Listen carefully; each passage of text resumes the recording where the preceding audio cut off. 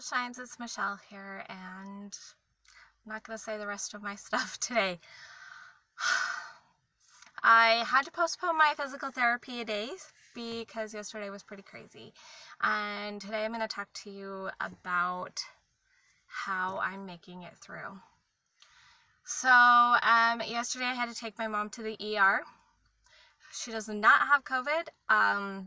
Does that make anything better? No. My mom she went in because she was having problems with her lungs. She has blood clots in her lungs. She has like nodes and things that have metastasized into her lungs. She has a big mass in her abdomen, blockage causing her her kidney to be enlarged on one side, and she has lesions on her liver. So we're looking at my mom having cancer. She's 76. She's super weak. She was dehydrated. They put her on oxygen. Now they're putting medicine in to help her blood pressure. And because of this virus, I can't even go in and visit her. They may make some exceptions if they need me to come in sometimes to talk with the doctor, because my mom, she's pretty coherent, but she's also really weak. And so I've been on the phone a lot with them, and just it's been crazy. So how do you get through these kind of craziness? How do you get through the uncertainty of COVID and all the unknowns that I'm personally experiencing right now? Not even considering the virus scares and everything going on, like all the things that I have going on. How do I get through it?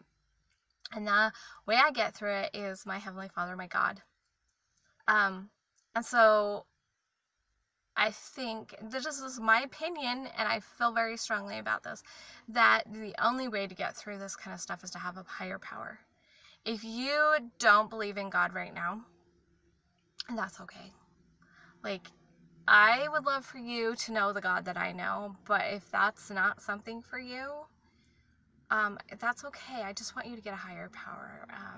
Whether you have like conversations with the universe, whether you have conversations with your higher self, that that power, that like there's opposition in all things, and that means that yes, we have all this power within ourselves, but we also have a power without ourselves, because you gotta have those opposites.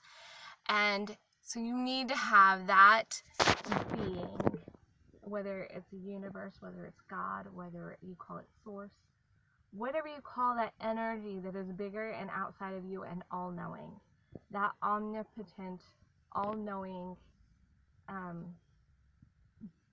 entity that can help you through this. So that personage, being, however you want to see it, that can help you to see the next steps, whether you're talking to your higher self and trust that your higher self knows all, whether you're talking to the universe, whether you're talking to source. For me, it is God.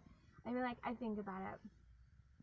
I know a lot of people have turned their back on the idea of God, and some of them, it is because the God that they were raised to know as a child in their religion was vengeful and not this good being. But I propose to you that just as inside of me, underneath all of the craziness of the outside, all of the beliefs, all of the emotions, all of the everything, there is this being of pure, unconditional, enlightened love. And it is what I see my Heavenly Father being. I believe in a Heavenly Father, a Heavenly Mother, and I believe in Jesus Christ. That's my personal belief.